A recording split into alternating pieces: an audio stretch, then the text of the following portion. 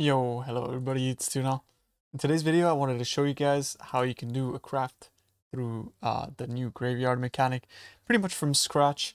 Everything that you need to know from basically planning your craft, setting it up, as well as, getting the right placement within the graveyard itself, how to make best use of all the additional type of modifiers like the adjacents, as well as the rows, the columns, all that kind of stuff. But in general, this is going to be sort of serving as a more general type of tutorial and how you can basically make use of the mechanic more efficiently and in general get a better idea of how that works. Because I feel like a lot of people are confused, and in general, there is still a lot of tedious things that go on with the mechanic, like all the trading things, but now trading is becoming a lot easier now that people have like bulk and stuff like that, or just in general, maybe you guys are actually amassing a lot of corpses that you want to be putting into your graveyard. So yeah, hopefully this video will help you guys. So for the first example, we'll just show you guys how to craft, say, a weapon. And we can do that really easily by showing, for example, a bow, right? Because bow is one of those things that is very popular, and it's one of those things that a lot of you guys are probably wondering how to craft. So yeah, let's just go ahead and show off a bow. So we're going to go for a two-handed weapon, and you can see that we got the bow here. So we're going to be clicking that. And you can kind of replicate this process for any craft that you'd like to engage in. But let's just start off with bows. So on a bow, generally, you want to go for triple elemental damage. So that's local flat elemental damage. So that's cold, we go for fire, and we go for lightning damage as well. And for the suffixes, what we want is we want to have T1 attack speed and T1 critical strike chance generally. This is pretty much our dream case scenario for the modifiers that are going to be rolling on our item. What you'll do then is you're going to go here at the top right and you're going to be clicking onto the graveyard icon. So you're going to be then put into sort of a calculation page of all the modifiers and that kind of stuff. Essentially, this is all the corpses that are currently available in game. And you'll get here a compute best selection button. However, don't click that yet, because what you want to do is you want to make sure that if you want these modifiers to roll, you need to have them in different suffix groups. For example, you have 1, 2, and 3 prefixes, and you have 1, 2, and 3 suffixes. So if I were to put everything into P1, that sort of means that you want either any of these modifiers to roll. However, it's not going to try to compute like a triple T1 prefix. Rather, it's gonna go for one of these prefixes. So what you have to do is you have to split them into 3 separate groups as well as the suffixes, so long as you want to be having all of those modifiers on your item. In this case, we are planning a 5 mod item, but if you just wanted to have like a 4 mod item or something like that, and you could say like, I want either lightning or fire, then you could, merge those into a specific group, right? So yeah, make sure that you're putting them on separate groups, first of all. And then at this point, you will compute the best selection, and what Craft of Exile is going to do is going to run its graveyard optimizer.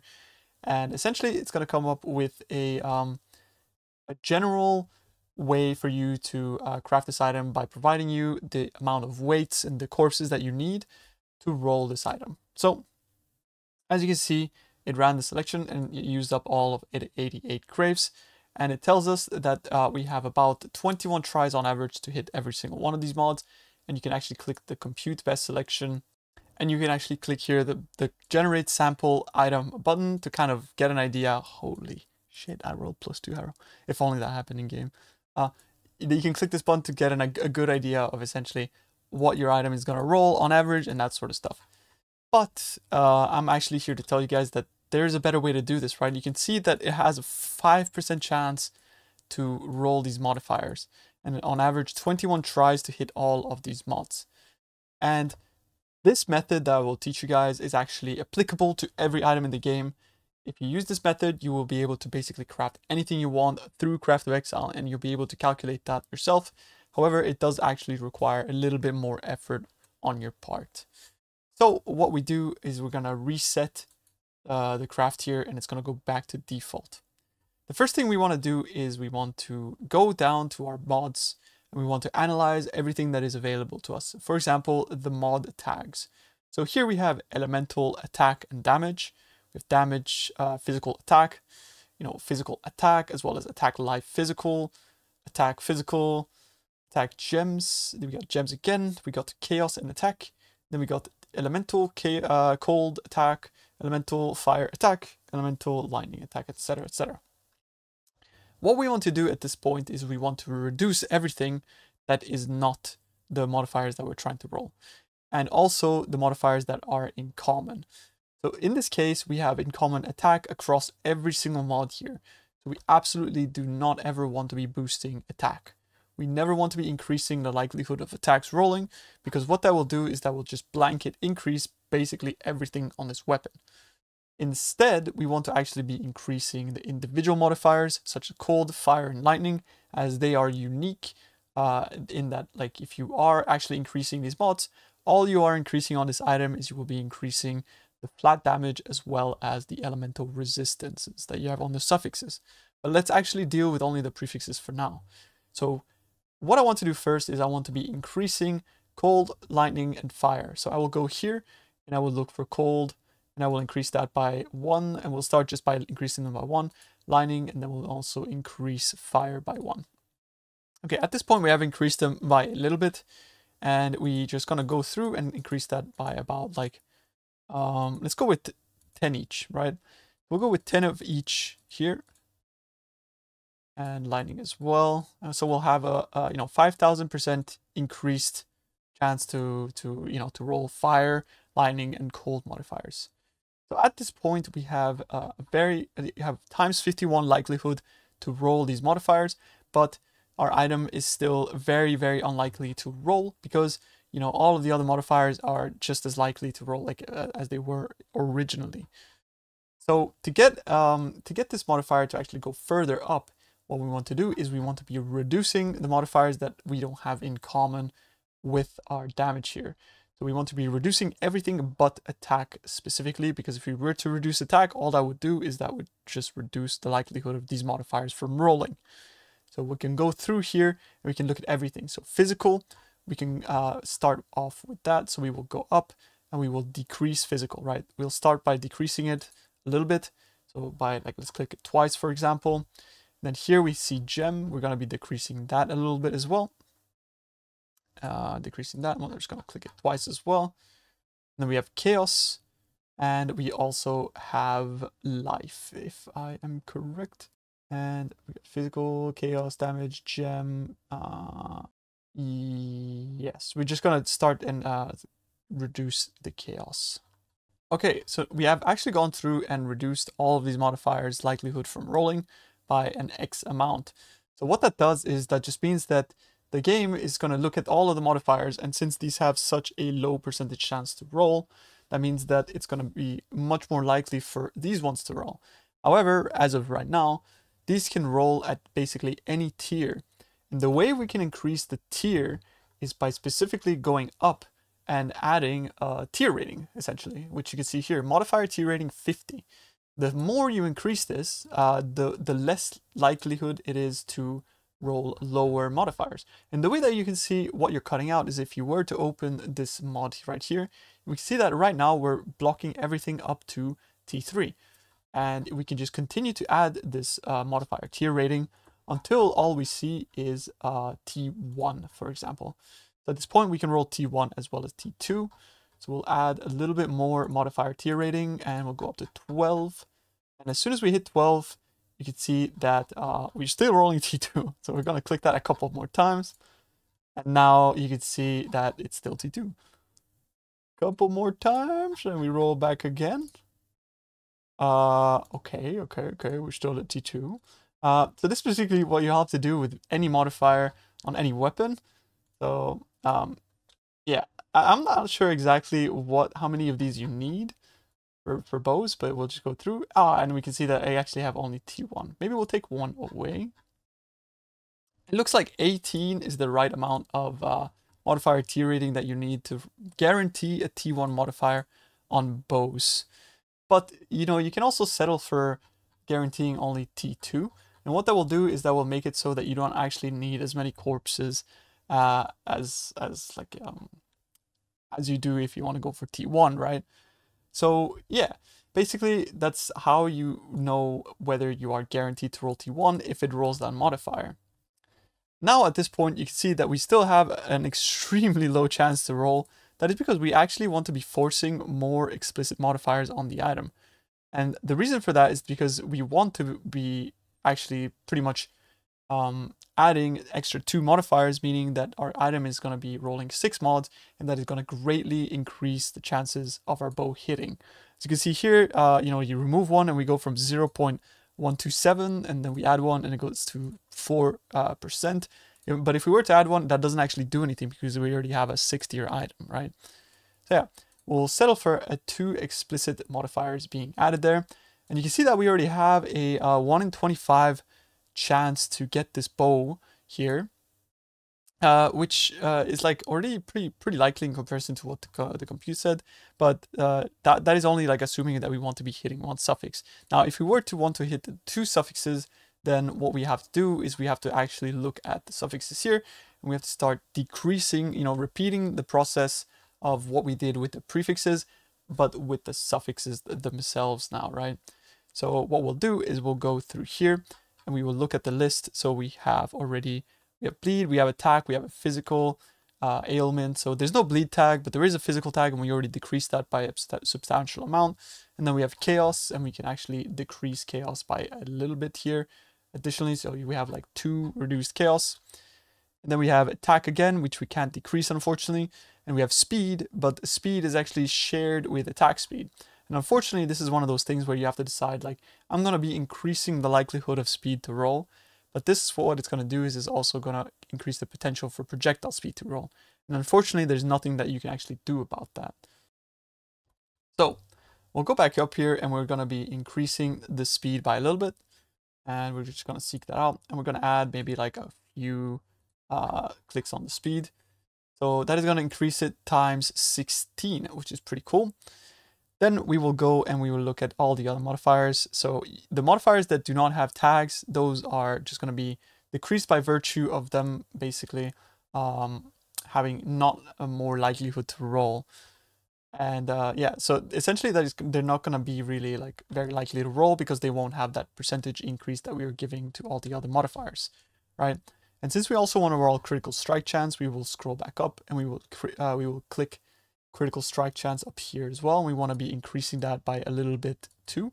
So we'll go for an increase by 1,500. And you can see by this point we have 62 graves used, and we already have like a pretty high percentage chance to roll. As we showed initially, like by using the compute best selection, we actually had 1 in 22 chance to roll our bow, but that was with all graves used. So we have like, we still have like 26 graves spare, but we're almost at the exact same chance to roll as the compute best selection was at. So we can go back up here and we can increase the critical by a little bit. And every time you do that, you can see that we're actually increasing this by a substantial margin. And we can see also the percentage weight too. So attack speed is still a very low percentage weight. So we can actually increase that by a little bit as well. So we'll increase attack speed by a bit.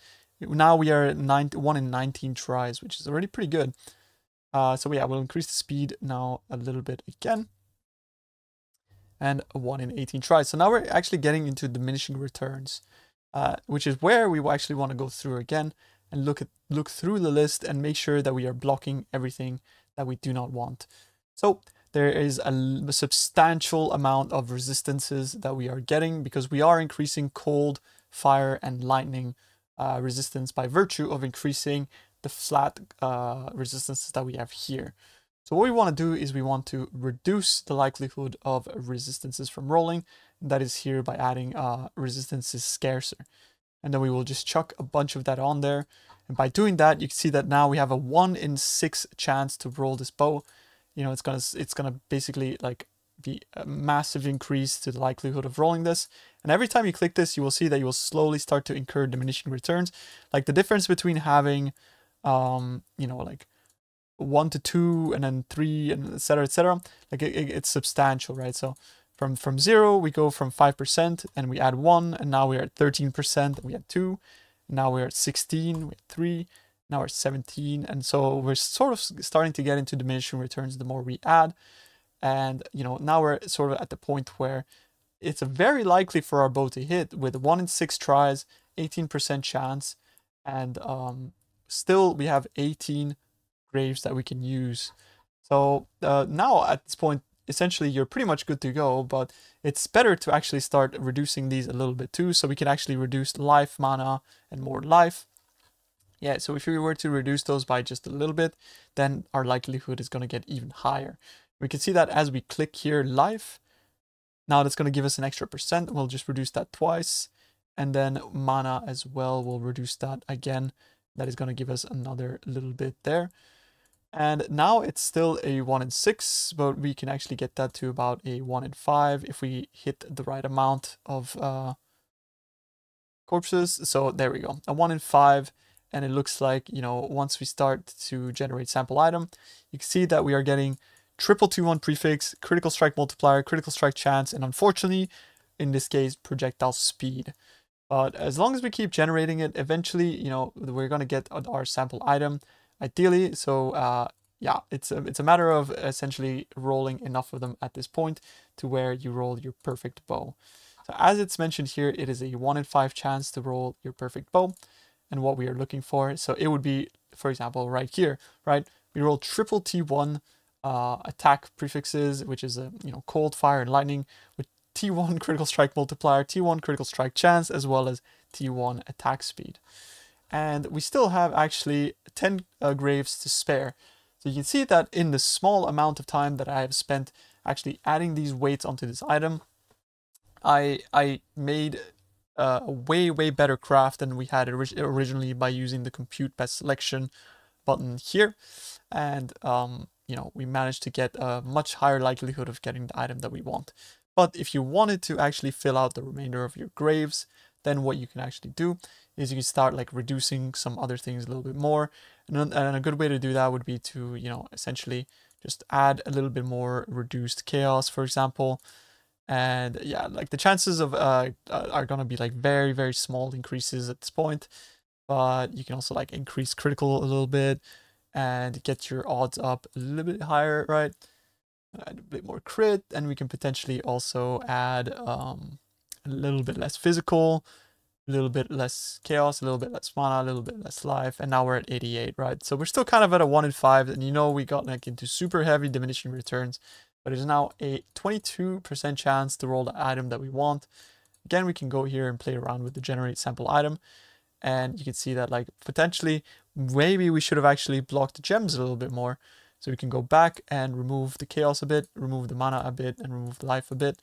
And we can actually reduce the gems further to make sure that that does not happen. So if we were to do that, you can see that it actually, in 2 clicks, it went up more than when I added all of those extra clicks. So let's generate our item, and yeah, that is pretty much it. And that is how you craft basically any weapon in the game and how you generate any item. And you can sort of copy this process for any item, no matter what, and it's without fail.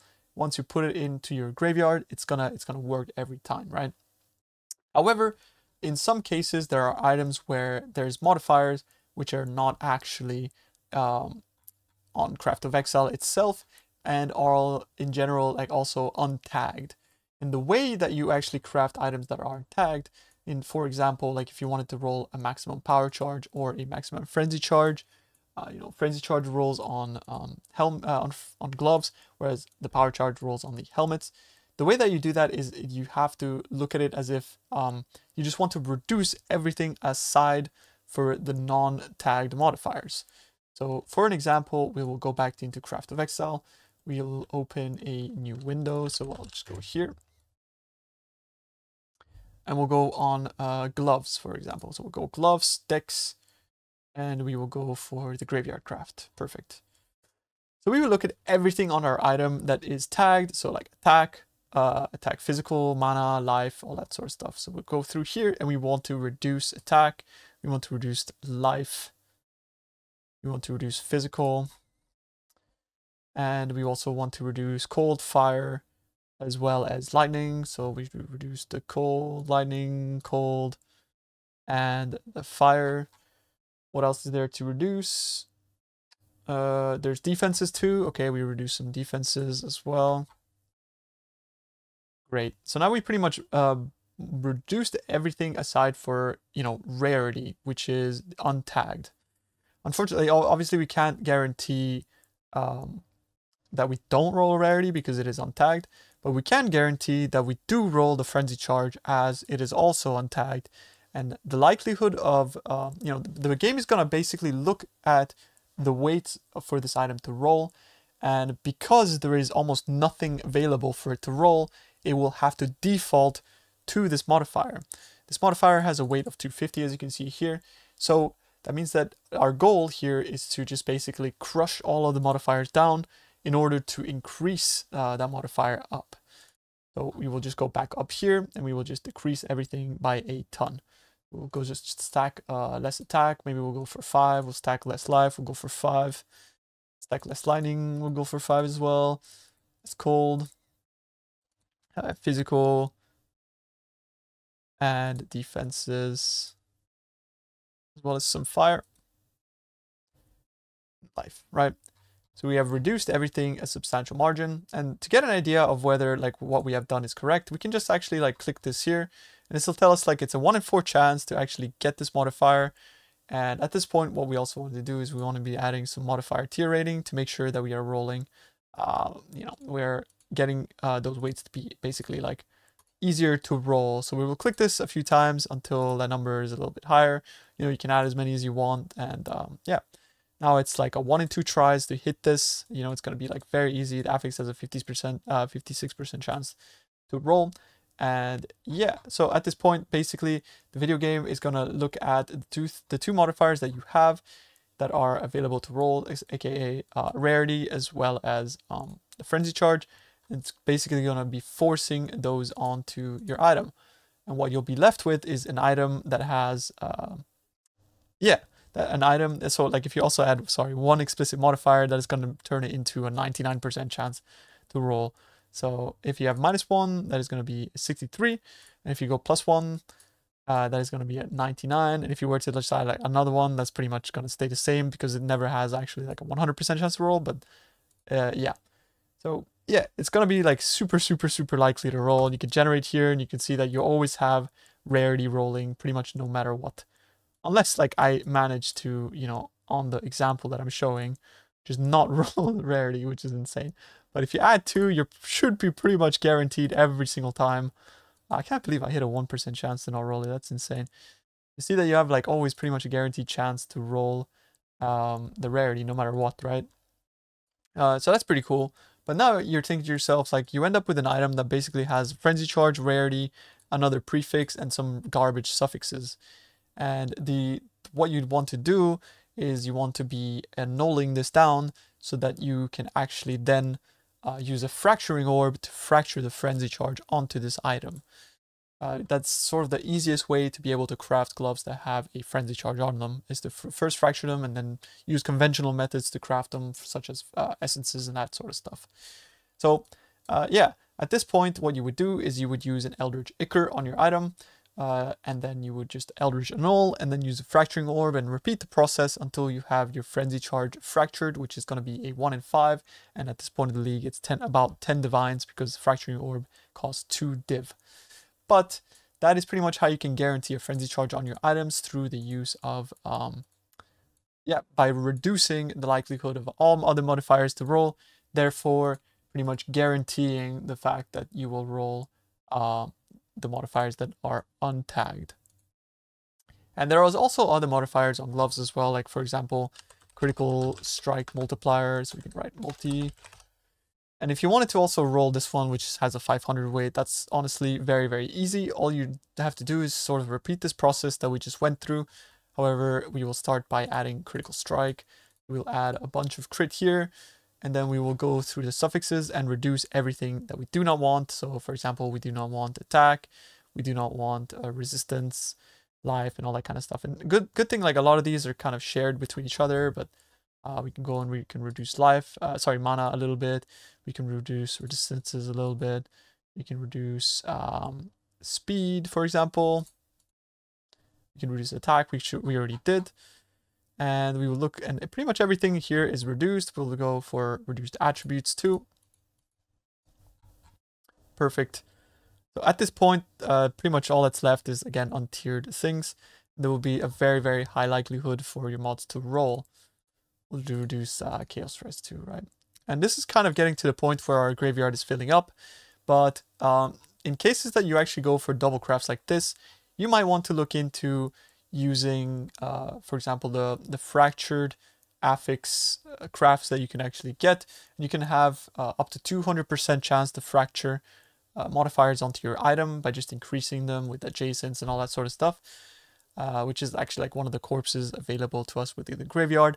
And so if you have a 200% chance to fracture, that means that you have a pretty high likelihood of potentially fracturing.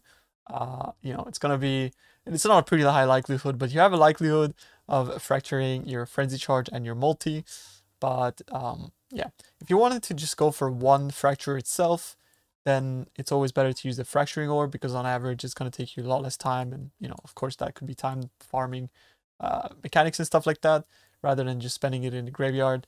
So yeah, that is how you would go for a fractured craft, or if you wanted to go for both a you know, increased rarity of items found, or which in this case would be the Frenzy Charge, right, and critical strike multiplier suffix. So I hope that has sort of helped you guys realize how you can craft items and how you can use this Craft of Exile calculator to your advantage to craft basically anything that you want in the league. Alright, but now say we know what we want to craft and we have the total tiers here. If we go back to the bow, for example, we need like all of these crafts and we need to be putting them into our graveyard. So this is actually the most daunting part of everything, because first of all, you have to go out and you have to purchase all of these, you know, increases, reductions, and meta mods, all that kind of stuff, right? So you have to go out and purchase all of them. Know that you can actually buy them in bulk. There are ways to do that, you know, you could through Ele Exile, for example, or in general, actually just by going on trade and asking people like, I will buy all of one type. Most of the people that are farming these will have actually a ton of these stocked up.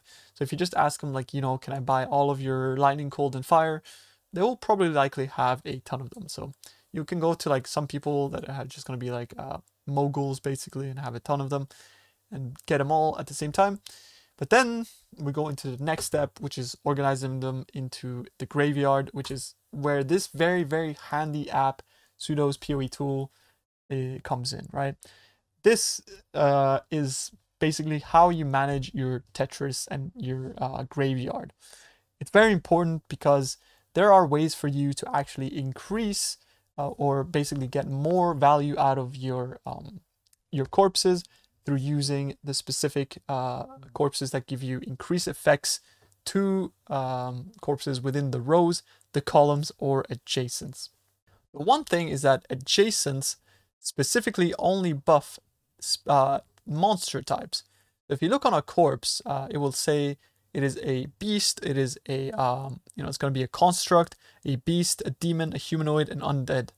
And these increased effect of corpses will only work with those type of, basically, those types of monsters. But in those cases, that's when you want to be putting this increased effect there.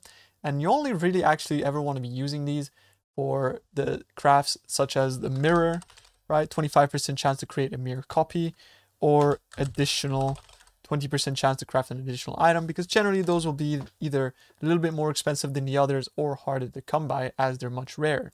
So in those cases, that's when you want to be putting them here in the corner, and that's how you want to be setting up this little Tetris, right? So you want to be putting mirrored here, for example, create a mirrored copy, and that's going to be boosted by 2.2, essentially meaning that you will be getting a 50% chance to create a mirrored copy. And if you have 2 of them, basically that will mean that you will have a 100% chance to create a mirrored copy. But what you can also do is you can also add additionals. So for example, here we can write additional, and we can also add that here, additional, etc., etc. But as you add them, you're going to be getting your layout to sort of come together, right? And then you also can grab all of the other corpses that you have from the Craft of Exile. You can start adding them into your layout as well. So it sort of depends on you how you want to set this up, but there is many different ways to actually be using your layouts. So if you don't actually want to be doing mirrored or additional crafts, what you can do is you can use a very easy layout which only uses columns as well as rows, which is something that I would actually recommend more than all of the other things, because it's especially if you're getting into this crafting, it can be very daunting and confusing. And so like if you were to just get like 1, 2, 3, 4, 5, 6, 7 rows and 3 columns, that is really pretty much like a really good way to craft. And you're going to be using 10 total corpses, but you will be gaining a ton more value out of the corpses that you put in. If I start putting here, for example, like we can see that we need a total of like, how many do you say? Like 5 reduce attack, as well as, sorry, we'll actually go for the bow craft. So we can see that we have 3 less life, as well as 3 less mana, as well as 3 less chaos. We can start putting these in. For example, here we can go chaos, modifiers are scarcer, and then we can go for another chaos, modifiers are scarcer. Beautiful. That will sort of even up to 2.5 corpses there, right? So we'll be negative 750. If we go back to seeing our bowcraft, how much do we need? Negative chaos. We need negative 900. In that case, it is actually better to position it here because these are 1.5s, right? So we can go chaos, our scarcer, and we can go chaos, our scarcer here as well. And we chuck that in, and we actually want to be then removing this one from here. Just like so, by using backspace there. And now we have 1.5 and 1.5, meaning these are going to add up to a total of 3. And we'll have saved basically 1 corpse. So now we have 900 scarcer. Then we go back to our craft there. And what else do we need? We need another 900 mana, 900 life. So we'll do the exact same thing with all of these other ones. And we'll put them here. Life scarcer. Here, life scarcer as well. And then we'll look for mana scarcer, as well as here again. And then the next one we'll look at is going to be physical scarcer.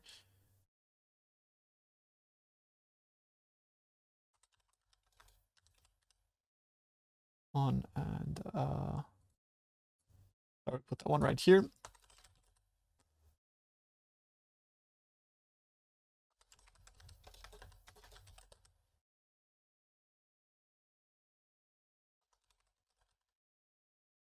Perfect.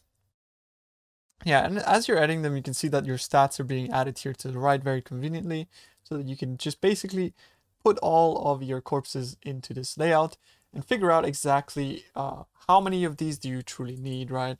How many of these corpses you need for this craft, and where to put them within your graveyard to basically maximize the amount of how much money you are spending per craft, because by using these increased effect of rows and columns, what you're doing is you're gaining more value out of each corpse, and therefore also minimizing the amount of time that you spend trading. So you're going to go through and just basically fill all of this out. Now, keep in mind that you don't have to have the exact values that we have on the Craft of Exile. Of course, you can go over or a little bit under in some situations. However, be careful that especially with the tier rating, you never want to go below a certain amount, because you want to be having, you know, that tier locked in and make it unable to roll below a certain amount. So always make sure that the tier rating is exactly there, that the explicit modifier is exactly there. But finally, the thing that you need to absolutely make sure of as well is that in this craft, we need to have at least a minimum of item level 82 to roll these mods. Therefore, we need to make sure that our item is able to roll 82. And the way that our item's item level is determined is by having an average of all the corpses, you know, putting them together, and it's going to basically give you a total at the end. And if that total is below 82, you need to be adding a minimum, so like item level, so right, level, we take that there, so that's +1 level, and we want to be adding that basically anywhere here. You could put that one like here, level, or whatever. And so yeah, you're just basically making sure that we are gaining item levels through that, and so that we can actually roll all of our modifiers. There, you'll just go through and add everything into this layout, and make sure that everything is connected, as everything must be connected for this function. But as you fill everything out, everything will just generally work itself out, and everything will be connected. And once you do that, you craft it, and that's essentially the same thing as just clicking here, generate sample item, and that's what you're going to be doing. Now, for something as complicated as like a bow or something like that, I do absolutely advise that you make use of the additional craft as well as the mirrored copies, which is the layout that I showed initially. But if you want to be doing something easy, like, you know, rolling frenzy charge gloves or just trying it out to craft scepters or anything of the sort, then you know, you don't have to like go full for the full degenerate garden. But in case you do want to be doing that, there are default layouts here that you can do. So for example, the default layout with 100 mirrored copy and 275 additional craft, we can load that up and it's gonna lay it out like this exactly, right? So that's by using 1, 2, 3, 4 adjacents and continuing with the row, row, row, row, row, row, row, and column, column, column, column. This is my favorite layout and what I would use and what I would advise you to use once you are a little bit more comfortable with the mechanic. But the same thing goes here. Make sure that you are selecting the default layout 100% with the mirrored copy and additional craft. Load that up and then select all of the corpses in here and set them out. And basically just go on and try your best at crafting the best item that you can. But yeah, like what will happen here is that you will be very likely to generate 3 items when you click craft, and those 3 items will all be individually mirrored. So what you will end up is with a total of 6 items. That's really nice because that means that especially in situations where you only have a 1 in 5 chance to roll the perfect item that you want, this is going to mean that it's basically in 2 attempts, so 2 full attempts at crafting this, you will be guaranteed to have your best in slot item no matter what, right? That's just crazy because these items in the past were practically just impossible to roll. It was just absolutely unimaginable to be able to roll like a 61 item like this. So I want to stress that yes, it is frustrating. However, this is something that you would have mirrored in the past, right? So does it take longer for you to, you know, like basically amass the currency to be able to mirror a bow like this? Or does it take longer for you to just put it all together? Well, it actually, in most cases, takes a lot less to, you know, put it together here. And it will cost you probably around a few divines. Like I would say like it would probably cost like 5 divines tops to have a attempt at crafting this. So in 10 divines, you could have a best in slot insane triple elemental 1500 elemental damage bow. And then on not only that, you will have 6 of them, so you'll be able to sell your excesses or just in general do funky stuff with them, like maybe corrupt them or annul them or whatever, like, right? So it's totally up to you what you do at that point. Now, this video has already gone long enough and I might have missed a couple things here and there, and I do actually really am welcome to feedback as well as your opinions, as well as potentially tips and tricks that you can provide as well. So if there's things that I missed or things that potentially you want to add to this video, please let me know in the comments, and I hope you have found this one helpful. I really want to be thanking Ele for, you know, walking me through some of the processes as well as teaching me how to efficiently use Craft of Exile and also the bow as well as glove crafting. I really want to appreciate Ele for that, because he took the time to, you know, sit with me in the morning and figure it all out, just so I could sort of present it to you guys in a very hopefully easy fashion. But this is now a podcast length video, and that's, yeah. Thank you very much, guys, and I hope this has been helpful to you, and I hope that I didn't ramble too much, as I just basically went through and smashed it out in one take. But I appreciate you guys. Hope you have a good day. And yeah, hope to see you guys in the next video. Peace out.